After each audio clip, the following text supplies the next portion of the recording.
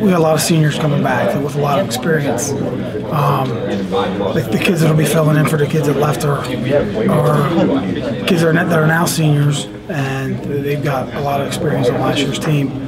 Got that extra week in the playoffs last year to practice and prepare and get that playoff experience. So these kids are pretty hungry to try to get back to that same level of play.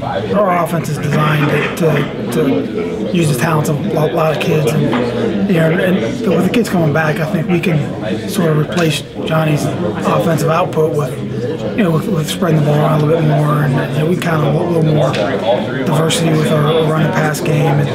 And we got some nice kids to be able to do that this year. Where to defend us last year, you take Johnny Martin out of the game, and you have a pretty good chance. And now, I think with our Winty philosophy, we're going to be able to share the ball with all three guys, plus pass pretty effectively. It's nice because then it just makes the younger guys catch on a little quicker, because those guys have been through it and they know the scheme is both sides of the ball, and then they've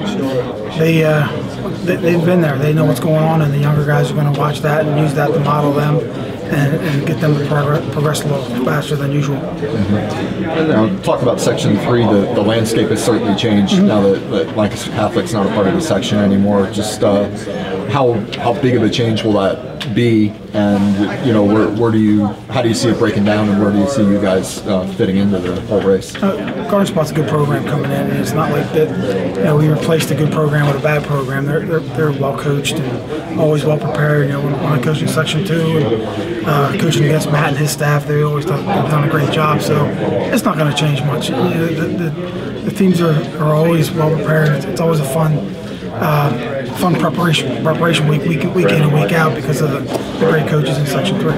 Okay. What has to go right in order for you guys to be a factor in the race and maybe finish on top? As always, you got to stay healthy, and we got to get those kids that are going to help us create depth to do that very quick, instead of waiting until mid-season for those guys to be ready to play. We want them to hopefully be ready to play game 2 or 3.